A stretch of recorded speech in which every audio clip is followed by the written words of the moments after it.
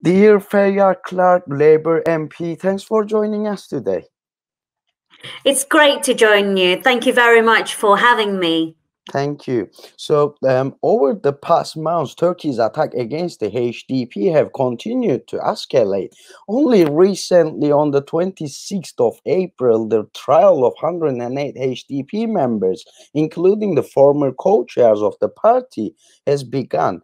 What do you think these attacks and this trial particular indicate about the state of democracy and the rule of law in Turkey? Thank you for that question, Erem. It is the current attack on HDP representatives, whether it's members of parliament, whether it's local elected leaders of municipalities or councillors, or even members, is incredibly worrying, and it's been ongoing. I would say since the last election, when AKP didn't get the majority they were hoping. Basically, they were denied the majority by HDP becoming successful and winning seats. So to me, what comes across is as a government that is angry, that people didn't vote for them, and HDP won elections. And it's the same they're doing the same with the local elections, where lots of HDP mayors were elected. The worrying thing is, in Turkey, there is a system now where it's one man, one religion, one party state, and with complete and absolute impunity, and they behave as they wish, and they have, the judiciary, the politics, the parliament doesn't seem to work, and only what one man seems to go. So it is incredibly worrying. But as you said, over the past month, the attacks on HDP have intensified. And now we've got the trials that started today. So I am concerned. I've raised this with the British government here, with the Foreign Secretary, on numerous occasions, and calling on the British government to actually to raise their concerns and to call Turkey out on these undemocratic processes, the unlawful processes as well. Why in your view have the governments of Western countries, including the UK, failed to take action against the invasion and human rights violations committed by the Turkish government? You're right, Erem. We have, myself and many other cross-party MPs, I would say, and not just Labour MPs, but MPs from across different political parties, have raised the issue with the lack of plurality of a Turkish democracy, and the oppression that the opposition MPs are suffering in Turkey.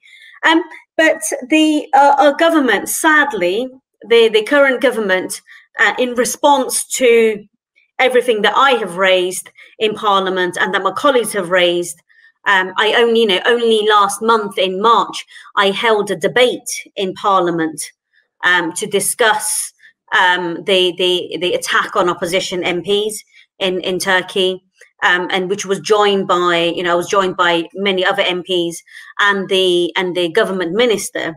So we were able to question the government minister, and the reason they give. And every time you ask them a question about Turkey, the one thing they constantly repeat is the fact that Turkey is a ally of Britain, and it's a NATO member. But they seem to prioritize the trade deal that they were going to sign, which they have signed with Turkey now. And the West constantly keep talking about the fact that Turkey is housing millions of refugees and asylum seekers from Syria. So they are almost, sadly, willing to turn a blind eye to what is happening in Turkey, to the people of Turkey, as long as Turkey can act as a gatekeeper for the immigrants, for the asylum seekers in Turkey.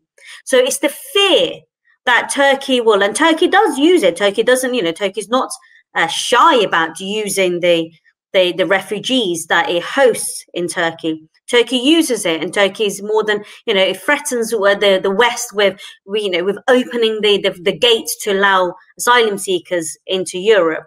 So the issue is that the West is not willing. The West is willing to turn a blind eye to what Turkey is doing, because they don't want Turkey to open their gates to refugees, and also they are thinking about, for Britain it was the trade deal, and they keep repeating that. It is shameful. It is absolutely shameful that the Western governments who stand up day in, day out, talk about freedoms, talk about human rights, but yet are willing to turn a blind eye to the human rights and the freedoms of elected politicians and the people of Turkey.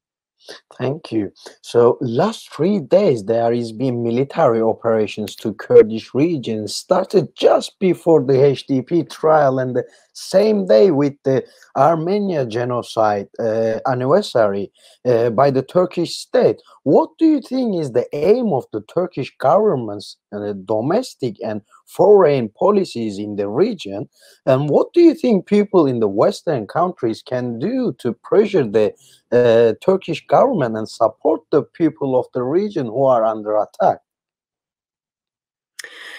Yes, I mean, it is, when you look at what's happening in Turkey, you would think that a good government will concentrate on trying to resolve its domestic problems, whether it's COVID, whether it's the fact that the Turkish economy is tanking, whether it's with the lira devaluing at such a fast rate. You think those were the issues, the unemployment, they will be concentrating on the domestic issues, but Turkey are quite happy just to leave, to ignore those and try to distract its population, its nation, by having some divisive issues, by bringing divisive issues to the fore. Turkey has, every time the government or the state is having a difficult time domestically, they seem to think it's a way to get out of those issues is to go abroad and attack the Kurds of just over the border. It's disappointing that that not many, we haven't heard anything from the Western countries, because the last thing that the Iraqi, the Kurdish regional government, the Kurdish region in Iraq or Syria needs is more attacks. The people of that area, the last thing they need is more war, more bombs. So we should be, Western countries should be calling Turkey on this. They should be calling on Turkey to stop, to halt all its attacks. But what Turkey doesn't understand is, it doesn't matter by going over bombing Kurds in Syria or in Iraq that it's going to get rid of its Kurdish problem in Turkey. It's just not going to happen. That is not a solution. Turkey needs to sit down. Turkey has a Kurdish problem, and it doesn't matter how many political parties it bans. It doesn't matter how many politicians it imprisons. The millions of Kurds there exist, and they're not going to go away by Turkey just trying to divert the attention to another area by bombing it. It's just not going to happen. And the sooner the Western countries, sooner the so-called friends of Turkey, remind Turkey of this and constantly tell Turkey about this, the better. Because it's not going to do the Turkish people who are suffering from unemployment, who are suffering from devaluing of lira, who are suffering because of the massive increases of COVID. The sooner that the government responds to those issues, the better, because that's what a good government needs to do. Dear Feryal Clark, Labour Party Member of Parliament, thanks for joining us. Thank you for your comments today. Thank you for having me, Erem, and have a very good night. Thank you.